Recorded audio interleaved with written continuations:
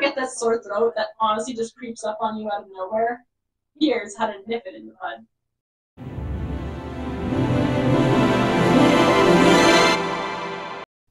Hi, I'm Kelly with Body Health Mechanics. Welcome to the channel. I am a registered massage therapist in Ontario, Canada. My goal for this channel is to help you become your own mechanic. If you like the video, hit that like button. If you like the content, feel free to subscribe. It really helps us grow. Today we're going to be talking about acupressure points, what they are, why they're beneficial, and how you can do them on yourself at home. We also have with us today, welcome back to the channel, this is Aiden, who is a registered acupuncturist, who is going to explain all the answers to these questions.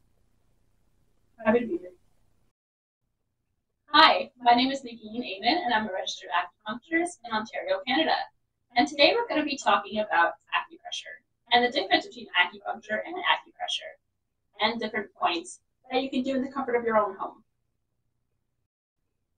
Acupuncture and acupressure are both very similar as they have a very similar goal in order to help stimulate the body's chi and energy with certain points. But they are very different in terms of how they do that. So acupressure stimulates and or activates certain points by using a finger or more commonly used the thumb. So you really activate those points with pressure. As opposed to acupuncture is the same activation of those certain points, but using a very thin needle in order to be more precise and to activate it in a deeper level. Acupressure is a great alternative as you can stimulate and activate these points from the comfort of your own home and still receive the same care and benefits. So today, what I'm going to do is I'm going to basically go through some very common points with you that are very easily accessible for acupressure.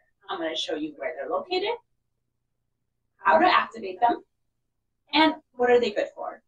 So stay tuned. Okay, so the next point we're going to be talking about is lung 10. So this point is great, as the name says, it's great for all lung function, but especially a sore throat. So this point is located on the palmar side of your hand, so right in that big meaty part of your thumb. So right in the center of it, you're going to press right in there.